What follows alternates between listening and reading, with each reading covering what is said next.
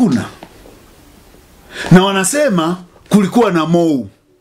Eti walienda kule, rais alitembelea wakaandaa mou. Kwa nini hiyo mou haiko humu ndani? Ili tuone. Kwa hiyo na maana walianza na mou, wamejificha, yani wanakabidhiana mali za taifa. Wamejificha, hawaweki kwa umma. Mkataba unasema kulikuwa na mou. Hiyo mou iko wapi? Kwa nini haiko kama annex? Si lazima iwe, si wengine wameweka appendix. Kwa nini hawajaweka mou? Kwa lazima katika sheria za mikataba ilitakiwa iwepo. Ilitakiwa iwepo kwa sababu mou ndio basis ya huu mkataba. Unasema mkataba umetokana na mou, alafu mou umeificha vichakani. What are you hiding? Nimeona maoni ya bunge eti wanapeleka kuomba clarification. Utaombaje clarification kwa kitu null and void? Nitaje mkataba usipokelewe bungeni. Kwa sababu ni haramu, unakiuka katiba, unapingana na sheria ambazo zipo hazijawa repealed. Kwa jinsi hii serikali inaitazamaje bunge? Mimi nadhani tu serikali inamuona bunge kama jibwa kubwa lisilokuwa na meno. It's a toothless bulldog, it can just bark. Lakini kifika wakati wa kuuma, Wanyakyusa wanasema jikubumba, yani inakutekenya baada ya kukuumiza. Nadhani serikali iliogopi bunge kabisa. Kwa sababu imejua kabisa ni mbwa asiyekuwa na meno na hawezi kung'ata, kazi yake kubwa ni kubweka. Yeah, kwa hiyo kikubwa I don't expect anything from the parliament. Kama kuna mtu anasubiri lolote la maana, ndio maana unashangaa unatoa hoja, unaweza kukutana na speaker anakimbizana kuja kujibizana na wananchi. Wakati yeye alitakiwa akae chini aelewe wananchi. Speaker anasema kwamba jambo hili bado liko kwenye kamati linajadiliwa. Aliko kwenye kamati, walishaliweka kwenye ratiba ya bunge na walishaweka. Kwa nini walitoa ile azimio la bunge kwenye website yao? Kwa sababu wanaendelea kupokea maoni. Sio mara ya kwanza bunge hili kukosa maadili. Ni wakumbushe wa Tanzania. Ndugai alipojiuzulu kwa katibu mkuu wa CCM kinyume cha sheria, tulimfungulia kesi mahakama kuu. Tulipomfungulia kesi, ground yetu ilikuwa speaker hawezi kujiuzulu kwa katibu mkuu wa CCM, anajiuzulu mbele ya bunge. Na tunaposema bunge hatuna maana ya parliament, yani wale watendaji wa bunge. Bunge liwe duly convened, asome taarifa ya kujiuzulu ndio aende pembeni bunge lijadili. Ili bunge alikunyofoa ile taarifa ya speaker kwamba amejiuzulu kutoka kwa CCM. Sili linyofoa pale likabadili. Can you trust this parliament? Itahitaji moyo wa uenda wazimu kukubali vitu kama. Kwa hiyo we have to doubt everything. Mimi ukiniambia kwamba bunge sio amesema hivi, mimi bunge mimi niambia kitu kingine. Mimi bunge siamini kabisa. Kama waliweza kunyofoa na kuweka kitu fake, alafu akiona kesi kwa mahakamani wananyofoa, ule ni kukosa maadili kwa kiwango cha PhD. Utaliaminije hilo bunge? Inaweka kitu inakinyofoa bila kutoa mbele. Kwa nini wamekinyofoa hapa? Ule si uliona azimio la bunge? Si ni azimio la bunge lile? Liliingiaje azimio kama bunge bado haijaazimia? Kwa hiyo maana bunge is a rubber stamp ya serikali. Whatever the government want, ndicho kinachokuwa bungeni. Kabla tujamaliza, mkataba umeivamia nchi ama serikali imewavamia wa Tanzania? Mimi nadhani taifa letu limevamiwa. Na nani? Hatuwezi kujua, ila waliofungua mlango tuvamiwe ni wenzetu. Rais na waziri ndio waliofungua milango tuvamiwe ndani. Huu ni uvamizi dhidi ya ardhi na rasilimali ya nchi. Na tulizungumze kwa ukali, wajue kuna mambo tunaweza tukavumilia, lakini hili hatutavumilia. Kama taifa lazima lazima tuchore mstari wa uvumilivu. Kwa hiyo kama wao wataona hii ni sahihi, nguvu ya umma tutakataa, ili tuwaone na waelewe kwamba unapokuwa na jeshi, unapokuwa na polisi, unapokuwa na mahakama, vyombo hivi vinakuwa na maana pale wananchi watapokuwa na imani navyo. Tukipoteza imani, hakutakuwa na mtu anatamani kuitwa rais. Hakutakuwa na mtu anatamani kuitwa mkuu wa mkoa. Hakutakuwa na mtu anatamani kuitwa mkuu wa wilaya. Tuheshimiane. Na kitu kingine, lazima mambo ya sensitive kama haya tuwe tunajihoji. Muungano wa Tanzania na Zanzibar sio wa milele, unaweza ukavunjika hata kama tunaupenda. Hivi hata ile kujihoji tu, sio kisheria, kibinadamu. Kibinadamu tu. Is it fair ukabidhi bahari, bandari za maziwa, strategic position za nchi ya wenzako zote? Is it fair kweli? Unajua kuna mimi nashangaa watu wanazungumza kishabiki, wanacheka tu. Kitu gani kinatufanya tulie? Tumeuza madini, hatuna madini. Ndio maana ukienda pale Tanzanite inatoka tupate kitu. Umetamka hili si jambo hatari sana. Uhatari unakuja wapi kuita jipu? Uwezi kuita jipu chunusi. Jipu ni jipu. Na nchi yetu tunafika hapa kwa sababu watu ambiani ukweli. Na kinachotukwamisha taifa hili ni kwa sababu watu hawariziki jinsi walivyo. Live your life, be you, speak the mind. Come out clear. Kosa liite kosa. Kijiko ita kijiko, beleshi ita beleshi. Usiite beleshi kijiko kikubwa. Kuna shida kubwa katika mkataba huu. Na sisi tungeomba iundwe, mimi ushauri wangu, iundwe tume ya kuchunguza kilichojiri kabla ya kusainiwa mkataba huu. Iundwe tume ya kuchunguza. Ukipewa nafasi ya kupendekeza hiyo tume, iwe na watu wa namna gani? Kwanza iwe na wabobevu, watu wenye uadilifu na ubobevu katika masuala ya uwekezaji, mikataba ya kimataifa, kodi na uendeshaji wa bandari. Wachambue nyaraka zote hizi na waone program zilizoandaliwa na miradi iliyo project na program zake, activities na time frame. Tujue Dubai anawekeza shilingi ngapi, atataka kuvuna shilingi ngapi, na hicho kiasi anachowekeza atakirudisha kwa mwaka gani. Na tujue kwa nini hili lilifanyika hivi. Je, rais alishauriwa vibaya au alifanya yeye mwenyewe kwa kuamua? Alafu baadaye ndio ije sasa na white paper tujadili wa Tanzania wote kama tuko tayari kukabidhi pande kubwa la nchi strategic kama hili kwa mgeni mmoja tu aliendesha na mwingine yote asiruhusiwe. Yani hata kama umegundua gesi, unanielewa, hata kama umegundua gesi au umegundua mafuta katika hilo eneo, huruhusiwi kuingia kwa huyu jamaa au kupitisha miundombinu hapo mpaka afikirie. Na ukisoma ile language ni after paying dearly, fidia. Soma constructive hizo. Wamejaribu kutumia soft language lakini they are very strong katika implementation za kisheria. Kwa hiyo we need a commission to work on this. Alafu tatu, to reaffirm position yetu. Mwekezaji anapotaka awe tayari kucomply na sheria za nchi.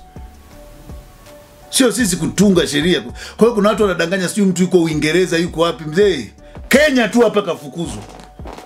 Djibouti tu hapa kafukuzwa.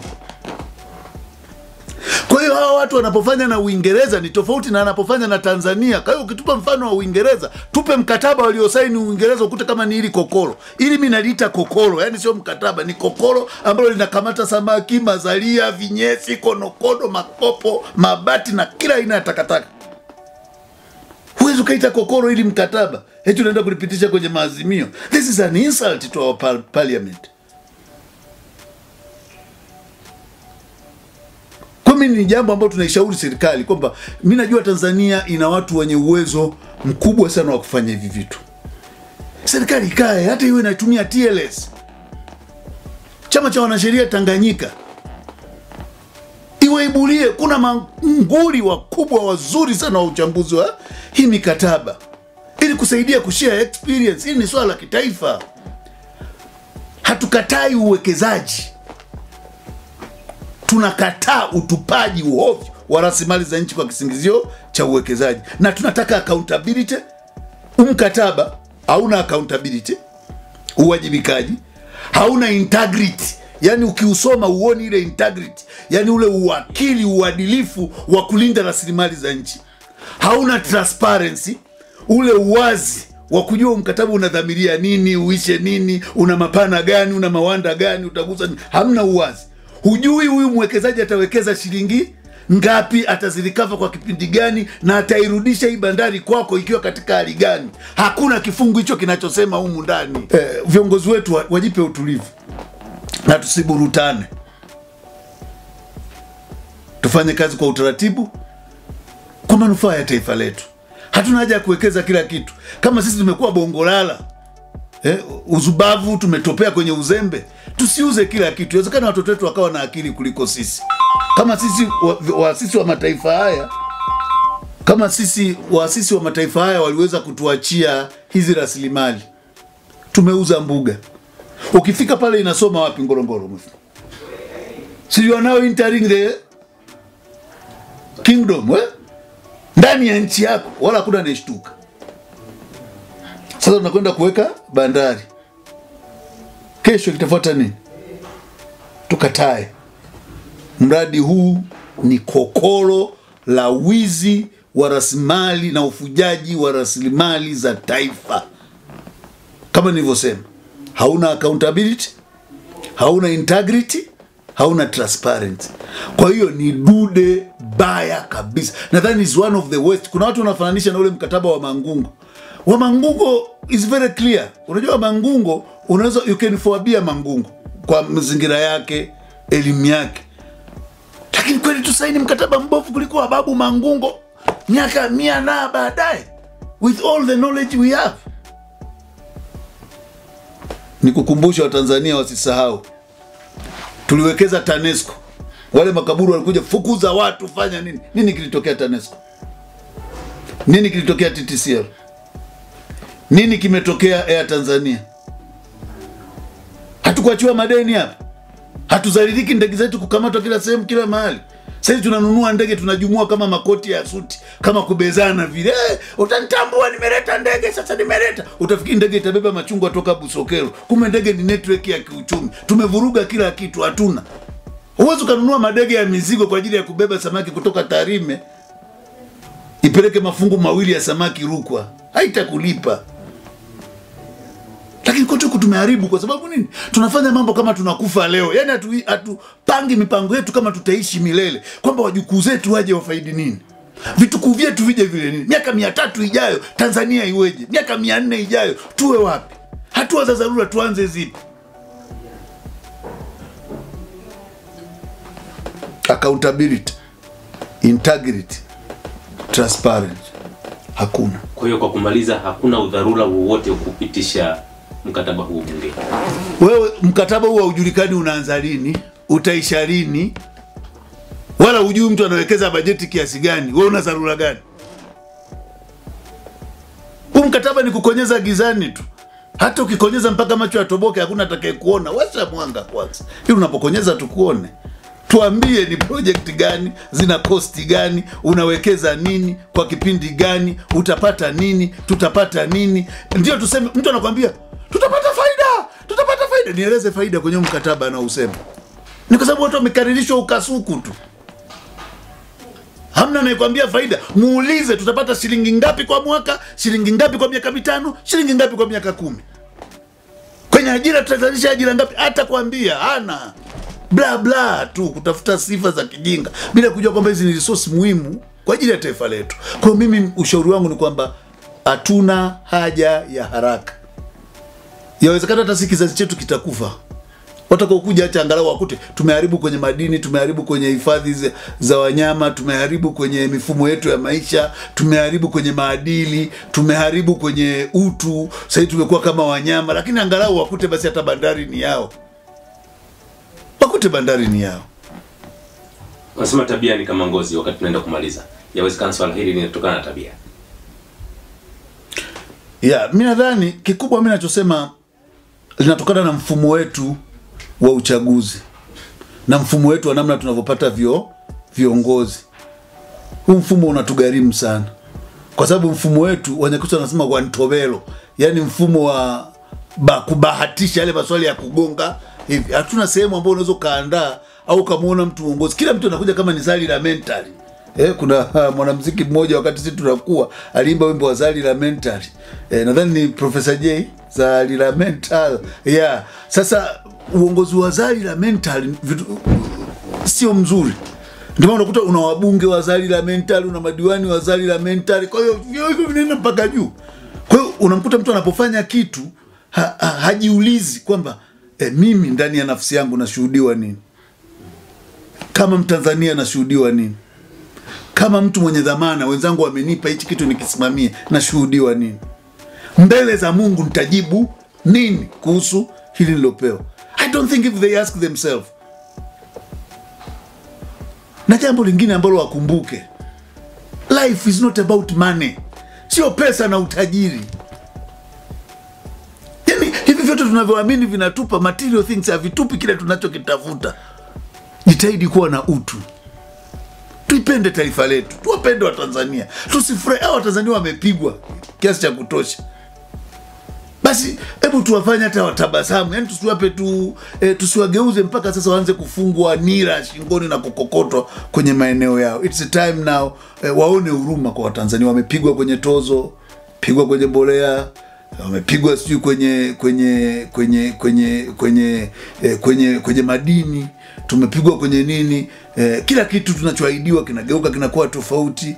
Wakijaribu kuchagua viongozi, tume inateua inaowataka. Kwa hiyo ikifika basi wakati tusiwafikishe watu kwenye engo, kwa sababu binadamu anachoka. Na binadamu aliyechoka hazuiwi kwa kifaru wala kwa risasi. Atatamani aitafune risasi. Binadamu aliyechoka haogopi kifo, kwa sababu ye kifo na maisha vyote vinakuwa sawa sawa. Kwa anasema ni bora nipambane. Nikifa it's okay, nikiishi itakuwa hewala. Tusilifikishe taifa katika hali hiyo. Jambo lingine, tunahitaji sana muungano wetu wa Tanzania, wa Tanganyika na Zanzibar. Lakini tunahitaji haki za Watanganyika ziheshimiwe. Historia na urithi wa Watanganyika ulindwe. Mali za Watanganyika zilindwe. Kama ambavyo nataka historia ya Wazanzibari ilindwe na mali za Wazanzibari zilindwe. Inapofika mambo ya Tanganyika, nashangaa kabisa hata bunge linapokwenda kujadili. Lile ni bunge la Jamhuri ya Muungano, sio bunge la Tanganyika. Haliwezi kugawa rasilimali zetu. Haliwezi. Hatuna hicho kifungu kwenye katiba kwamba mali ya Tanganyika inaweza kagawiwa sehemu fulani na bunge. Haliwezi. Kwa hiyo kitendo chochote cha bunge kujaribu kutaka kugawa mali za Tanganyika, Watanganyika hatusikiruhusu. Ile ni bunge la Jamhuri ya Muungano wa Tanzania na Zanzibar. Na nje ya Tanzania na Zanzibar kuna Tanganyika. Huwezi kuja kugawa mali zangu. Na sio majukumu tulioipa bunge. Sisi tunaamini rais ana vyombo vingi vya usalama vya kumshauri. Ana wataalamu wengi wa kisiasa na kisheria wabobevu wa kumshauri. Amwambie kwamba uwekezaji huu ni uchokozi wa dhahiri kwa Watanganyika. Ndio naweza nikamaliza. Asante kwa kuifuatilia Baharia TV. Usisahau kulike, kusubscribe, kucomment na kushare.